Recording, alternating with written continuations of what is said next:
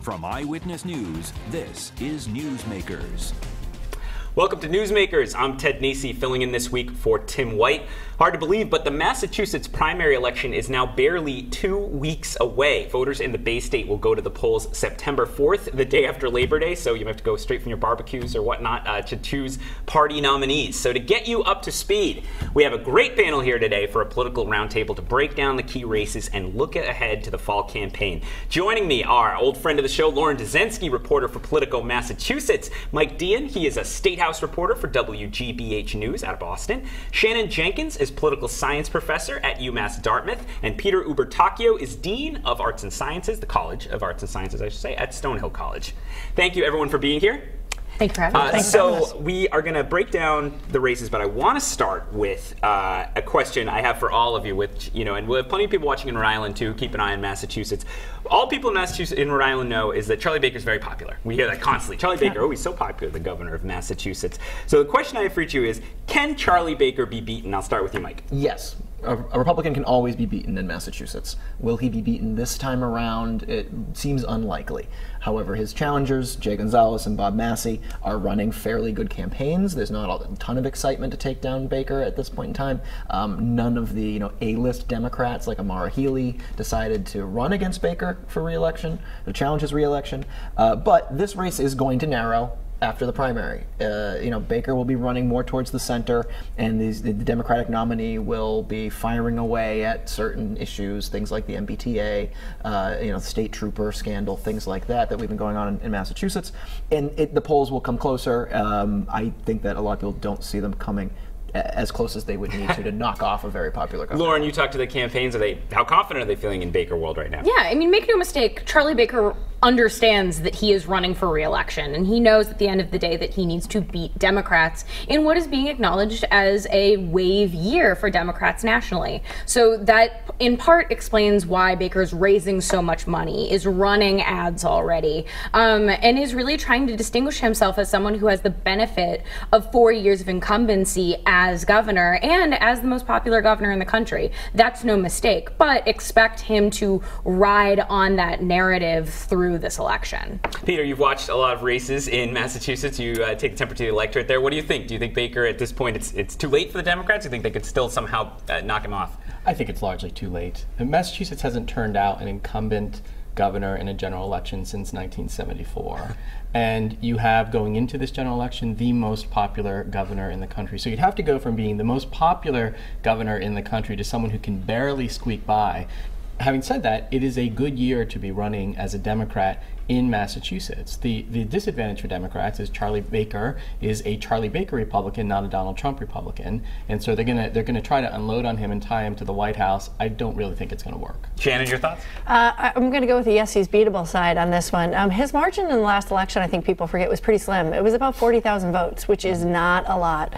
That was over Martha Coakley, the former Attorney General. Correct, who ran a horrible campaign. I think everyone will acknowledge that. And I think if you look at sort of the Democratic organization on the ground, it's much stronger in Massachusetts than the Republican organization. Healy and Warren are already out door-to-door canvassing. Whoever wins the Democratic nomination is going to be able to latch on to that built organization. Charlie Baker doesn't have the ground game. He's just got the airwaves and the money. So it's not probable, but I think it's possible. Interesting. So let's talk about those Democrats who are running. There is a Democratic primary for governor in Massachusetts. Can't say it's gotten necessarily a ton of attention so far, but we have two candidates running, and that is Bob Massey and Jay Gonzalez. I'll ask you, Lauren, can you just a thumbnail sketch of these two candidates? Who are these two Democrats vying for the nomination? Yeah, so Jay Gonzalez is a kind of someone who has been around state government in Massachusetts for a little while. He was a budget chief for former Governor Deval Patrick, as well as someone who headed up a healthcare company. I think it was Celticare is what it was called, before deciding to run for governor. And then you have Bob Massey, who is someone who has an incredibly long resume. He's someone who's really hard to kind of sum up in a quick phrase, but he is an environmental advocate. He's been a professor. He's written about a bunch of different things. He's traveled the world. And he really talks a lot about the environment and things like that. So the best way to kind of look at these two candidates is that one is kind of this total outsider to the political process, Bob Massey, whereas Jay Gonzalez is someone who kind of understands how Beacon Hill works because he has inhabited Beacon Hill before. Jay, you're up at the State House lot. Mike, you're up at the State House lot. I'm going to ask you about Jay as well as Bob Massey and Gonzalez. Do you get a sense from, especially when it's a quieter primary, or is it hard to tell who's building up an advantage for September 4th? If you look at a lot of the kind of road marks that we've had so far, Gonzalez has a lot more money. He has the more typical insidery staff. Massey's staff has been some people from outside and not nearly as robust as Gonzalez has. Gonzalez did inherit a lot of that Deval Patrick. The base of support and employees, for lack of a better word, that he had. So Lauren is right that Gonzalez really is running the insider look, but I don't think he would ever admit that in a debate. I'm the insider candidate, not a popular message. Because they're both running as Deval Patrick, which was an outsider challenging Beacon Hill, challenging the Democrats in Beacon Hill. Massey is being far more aggressive against his own party, against the Democrats, who had not a very successful legislative session this year. Gonzalez is just targeting Baker, whereas Massey is, I would say, a fairly more realistic look at the way state government is actually working right now. However, it is a political campaign, and your job is to beat Charlie Baker, so you can't fault Jay for that. Let me ask you, Shannon, if you look at the two candidates, we're talking about horse race stuff strategy there. Right. Do they have you noticed significant policy differences between them? One will give you a very different set of laws signed? I think that's the real difficulty here for those of us who have been following it, but even more so for people who haven't been following it. There's really very little, when you go into the voting booth, you're going to have very little information. They're not particularly different. I think Massey was trying to paint himself as the more progressive candidate. But in terms of, that's what he's saying, in terms of the actual differences, I'm not sure there's a lot there. And so it's a really difficult race to sort of call in terms of who's ahead, except for the money and the insider status, I think gives Gonzalez a bit of an edge. But given how low information it is for voters and how few differences there are between the candidates, it's going to be interesting to see where it goes. I want to look at the Republican primary for governor, which is getting even less attention, if that's possible. Charlie Baker, as we said, very popular with the electorate statewide, but he does have a Republican primary challenger, Scott Lively, very, very conservative primary challenger, but who did get a significant slice of the vote at the state convention, I believe. Peter, you said before you think it's too late probably to beat Baker in the general, and I assume you also think it's probably too late to beat him in the primary. It's far too late to beat him in the primary, and certainly someone like Scott Lively never really had a shot at beating Charlie Baker in the primary. What he does have an opportunity to do is to repeat what he did at the Republican convention and embarrass the governor by demonstrating there is a fair amount of discontent within the Republican Party toward Charlie Baker, particularly among its very conservative and that small but very hardy band of social conservatives in Massachusetts. Charlie Baker polls better among Democrats than he does among Republicans. So while he has for him, there's a lot more of those in that's Massachusetts. Right. See, now I don't think that actually hurts him. I actually think that helps him to craft a message going into the fall election. He's going to lose a sizable number of Republicans. It will be an embarrassment, mostly because he's going to have to share a ticket potentially with someone who's on the Senate nominee who's a pro-Donald Trump Republican. Scott Lively will do a little bit of damage to the governor in the primary, but I don't think it harms him in the general election. And I think that's actually why you're seeing Baker essentially not acknowledge Scott Lively. If you're looking at Baker on the campaign trail, there is no recognition at all that he has a Republican challenger. And I think that's to partially protect himself from that embarrassment, because I think so much of us kind of view Scott Lively's candidacy and how closely he is running to Trump. A lot of the support that Scott Lively is getting is more of a protest vote against Baker and against Baker's lack of support for Trump, as opposed to straight up support for Scott Lively. And you, Mike, you covered the legislative session closely. I mean, you saw at the end there with the so-called grand bargain, which was partly to head off some ballot questions that different interest groups didn't want. Charlie Baker signed some measures that probably wouldn't get through the Democratic legislature in Rhode Island, where I'm spending most of my time. Tell us a little about how that happened. Yeah, well, basically, there were ballot questions that were going to go forward on the minimum wage, paid family leave, and a kind of counter proposal to lower the sales tax back to 5%, because the retailers kind of had some wants they wanted to get out of the legislature.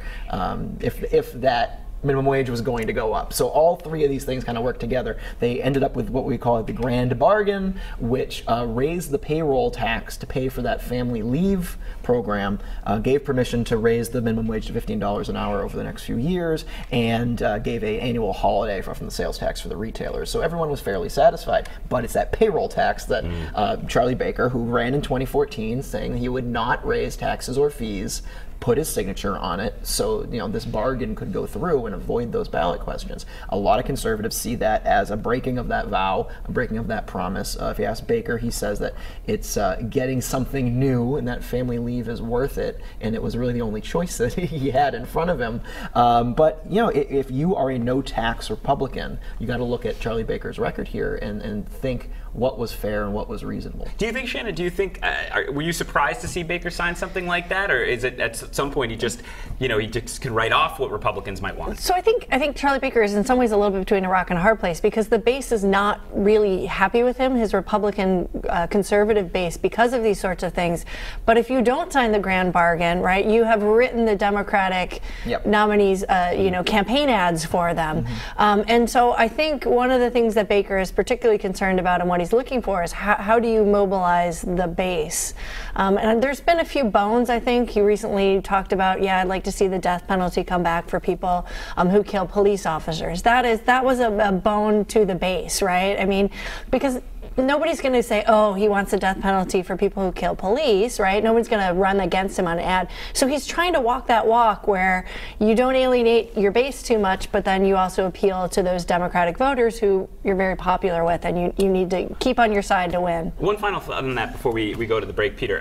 You see Charlie Baker very popular as a Republican governing as moderate. You see Governor Hogan in Maryland, a similar story, high approval rating, Republican, signing some things that are seen as more moderate. Do you think, is this a path forward neither? It's so different from what we see coming out of the White House right now from Republicans. Well, that's why I think the idea of the grand bargain, I think, only helps him. Just the phrase, the grand bargain. I see no downside here. He upsets the small but hardy conservative part of the Republican Party. Pro-business Republicans, old-style conservative Republicans, are with him on this grand bargain. He works with Democrats. He's got the approval of independent voters. He can portray himself as everything you don't like in Washington, D.C. Everything you say you don't like about politics, we're avoiding here in Massachusetts. I work across the aisle with Democrats. I work well with them. Democrats are going to endorse him for governor, like the mayor of Lawrence, Massachusetts, who's going to be solidly behind him, and the Democratic mayor of Boston is going to warmly embrace Charlie Baker, I predict. So, I think that he represents the antithesis. But to your point, it is not a path forward for national party politics, because the National Republican Party is firmly Donald Trump's party. Republicans like Larry Hogan or Charlie Baker or others who work with Democrats who are somewhat moderate, not always, but viewed as moderate at least, there really isn't a future for them in the current National Republican Party. Interesting. All right, when we come back, we're going to turn to another big race, the U.S. Senate race. Democrat Elizabeth Warren, a national figure, but will she get a credible challenger? Stick with us on Newsmakers. It's interesting.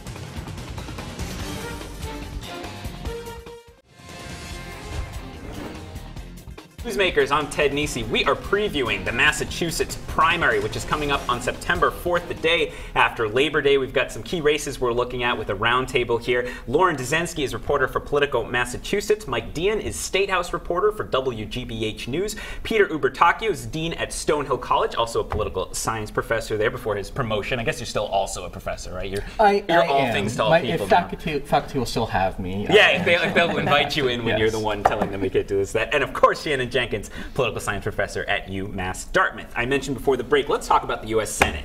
U.S. Senator Elizabeth Warren, Democrat, to beat Scott Brown in 2012. This is her first re-election race. She's a national figure. There's no doubt about that. But we now have three Republicans looking to potentially be the nominee to defeat Warren. That would be Beth Lindstrom, Jeff Deal, and John Kingston. Lauren, again, I'll ask you, give us a thumbnail sketch of these three and where things stand. Sure. So Jeff Deal, state rep, he was very closely tied to the Trump campaign in Massachusetts in 2016, is very much still tied to that wing of the party and is trying to run kind of within that lane. You have Beth Lindstrom, who actually worked with Scott Brown, is kind of this Massachusetts Republican insider among that like fairly small field of people, because there's very few Republicans in Massachusetts. And then you also have John Kingston, who was someone who was a never Trumper in 2016, but has kind of shifted since then, has a lot of money that he has invested in his own race, has the largest campaign account in part because of that, and is running a lot of TV ads. So I'm sure viewers are seeing ads from him at some point. So it's interesting because they're all kind of occupying these three different lanes within this Republican primary field, but they all have to capture the vote of these Republican primary voters to then swing back to challenge Senator Warren. Mike, same question. As we talked about with Charlie Baker, I mean, it's a very good year for Democrats nationally. Elizabeth Warren is seen as a leader of the party. Do any of these Republicans stand a chance? So much of this race has more to do with 2020 than it does 2018 at this point. I think a lot of that national money is going into Warren's kind of campaign coffers because she is seen as a potential challenger to Donald Trump in 2 years. And the Republicans are not really making bones about the fact that they're trying to stop Elizabeth Warren from leading the resistance. Those dynamics, those national dynamics, are playing out in a way that is always kind of a part of a U.S. Senate race, but even more so when you have a very likely presidential candidate. And even if she doesn't run for president, she's still the leader of the resistance. She's still an extremely prominent critic. If you're a Jeff Deal, who, as Warren said, is the most Trumpy of the candidates running against her, then that is another fundraising base. Then you are the Trump guy. That is probably the least likely to win, but the most likely to do damage or to hit her or get the money to hit her going forward. Do you think, Shannon, we saw Elizabeth Warren take some criticism from police chiefs for her recent remarks about the criminal justice system, which, often senators can float above things, and you don't see that as frequently. Do you think, is there going to be any tension between her national role and her role as a Massachusetts senator? I don't think so. I mean, for most of the Democrats, right, they're solidly in Warren's camp. I think for most independents, it does matter who gets nominated in the Republican primary, but I think most independent voters are probably going to lean towards Warren as well. And so I think she's definitely, got her eye on this election, but certainly her positions are, to Mike's point, with an eye to 2020. And so that statement was really more about 2020 than 2018. And so I don't think that's going to have much an effect on her 2018 race. And it's all about, just sort of making it through to set yourself up for where you're going to be. Do voters in Massachusetts mind when their politicians are eyeing a presidential race, since half of them always seem to be, or do you think, does it help them even, like, oh, our senator might run for president? I think we mind if they don't. I mean, we'd rather expect that if you are a Massachusetts political figure that you're thinking about national office, it really doesn't hurt, and it's so common. As I say, it's part of the landscape here that statewide figures in Massachusetts are going to be thinking about running for president. The national media looks to our political leaders for that. So I think it's for many voters a point of pride. It's become a talking point in the Jeff Deal campaign that he's trying to ding her for not committing to serving out her term, even though he didn't commit to serving out his term when he ran for state senate. But it's probably not going to be. It may help in the primary, but it's probably not going to. Kingston just put out an ad, I think, just recently, the same thing, showing her eating an Iowa corn dog. Right. While he was eating a Fenway Frank. So they're all making hay of it. Maybe in his luxury box. Yes. And I suppose you see that at all levels. I mean, you see a mayor who might run for governor. They're saying, well, you want to run for re-election as mayor, you won't boo, you stay the mayor. So I suppose it's just on a higher plane. Right. I want to ask about, this is a race, it's a little insidery, but I find it fascinating. The race for Secretary of State, the Democratic primary. Bill Galvin, as someone who grew up in Massachusetts, I didn't realize there had been other secretaries of state. He's been in the office for such a long time. But he has a young challenger from the left, Josh Zakem. Most important question to answer first, Lauren, is Josh Zakem related to the bridge? He is. He is the son of the bridge, the man who the bridge is named after. That is Josh Zakem's father. And Josh Zakem is currently currently a Boston City councilor. Bill Galvin, as I said, very long-time figure, but it seems like, Mike, he has a real race. He does. Zakem has a base within the Boston City Council, which the council doesn't do too much, as Galvin will tell you, but it is a prominent role. Like Lauren said, he's the son of Lenny Zakem, who was a very prominent activist in Boston. A lot of people know his name and still deeply respect him for that. Zakem has done work on the council over the years, and what we're seeing now is almost a surprise challenge to Galvin. I think that Zakem wasn't necessarily looking to challenge that particular office and then decided to, and has come at him hard. It's taken Galvin a little while to staff up, get his campaign running, but he is a veteran of the highest order, and he is going to hit back hard, and we're seeing that now in some negative ads that are coming up over the last couple days. Yeah, there's literally attack ads that are being run against Josh Zakem from Bill Galvin, which for a constitutional office like Secretary of State that is incredibly insider and fairly wonky, it is fascinating to basically acknowledge that this is the most contentious primary race in this cycle for us. It fits that profile of a younger, Josh is about 34 years old, challenging the veteran incumbent. We're seeing this a lot throughout the party, and the Democratic Party not really wanting to wait their turn anymore, and older Democrats not retiring either. Yeah, that's it's the same. And I can see this going either. You see it can be so hard to get attention in a down ballot race, but also sometimes people just say you've been in long enough. Right. I also think the important thing here too is that there's real sort of, I think, substantive differences between the candidates. Right. A lot of the younger candidates want to paint that optic to being the outsider and being more progressive, but I think Josh really is. Galvin has been foot dragging on a lot of what political scientists would say are important electoral reforms to expand access to the ballot. We're a pretty liberal state in Massachusetts, and we really are not anywhere near the front in terms of expanding access to the ballot. And Josh Zakem has really been out front about talking about the sorts of reforms that now all of a sudden Bill Galvin's like, oh wait, well I support that too, right? Now all of a sudden, the 11th hour of the 11th day, he's finally on board, and we get automatic voter registration finally. So even if I think Zakem doesn't win, I think it does push the argument in Massachusetts about what does expanded access to the ballot look like. And so I think ultimately, this is not necessarily an endorsement of either candidate, but I do think expanded access to the ballot is good. And so pushing that conversation, Josh Zakem, even if he doesn't win, will have a real impact on Massachusetts politics. I want to go to your home base, Cape Cod, where you're from, Peter, to talk a little about, there is a race out there. Congressman Bill Keating, the Democrat, has another person with a known last name, Peter Tedeschi, the Republican running down there. Again, Tedeschi, related to the Tedeschi family that we all know from the stores. He is indeed, which gives him instant name recognition for everyone who has grown up in Massachusetts. Bill Keating in that congressional district will always have a Republican opponent because it is I think one of the top two districts in the state in terms of Republican vote. So he's always going to face a challenger. Every 2 years or every 4 years rather, he faces a kind of aggressive challenger, and this is one of those years. Peter Tedeschi has high name recognition. He's going to have access to significant funds, so he's giving Bill Keating a real challenge. And that district runs from the South Shore suburbs of Boston through Fall River and down in the Cape and Islands. And Tedeschi, by virtue of his last name, is going to be pretty well known. And so that is going to be a really interesting general election because Keating has to face an opponent who's going to have instant name recognition on the ballot. You're down there as well, Shannon. Is a real challenge, do you think, for Bill Keating this year? Yeah, sure. There's certainly definitely conservative parts of the Cape and on into the South Shore, and New Bedford, Dartmouth, Fall River, that whole area down there is really one of the few, I would say, swing regions in the state. It's not, you look at Cambridge or up near Boston, it's always blue.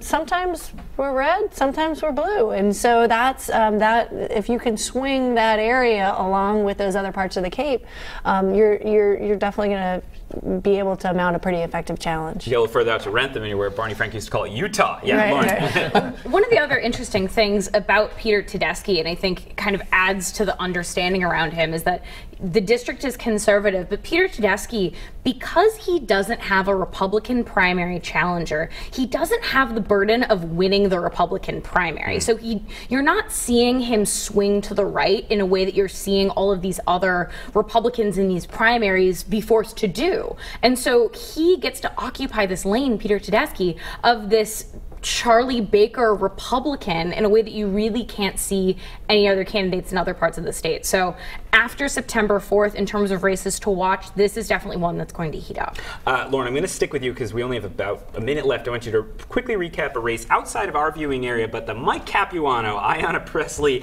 Democratic primary for Congress up, I think, outside of Boston, in Boston. In right? Boston. In Boston. 70% of Boston. Getting huge amount of national attention. Quickly tell our viewers why and what to watch. Yeah, it's captivating the interest of the national media. Essentially, it's long-term incumbent Michael Capuano, who served roughly 10 terms, is being challenged by another Boston City councilor, Ayanna Pressley. She is a black woman. He is a white man. It's essentially a primary battle that is questioning the face of the future of the Democratic Party.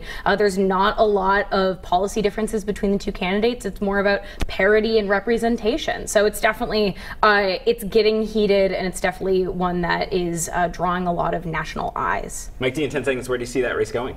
I think that it's very difficult to defeat an incumbent congressman, and especially given the base and the just entrenched nature of Capuano's supporters.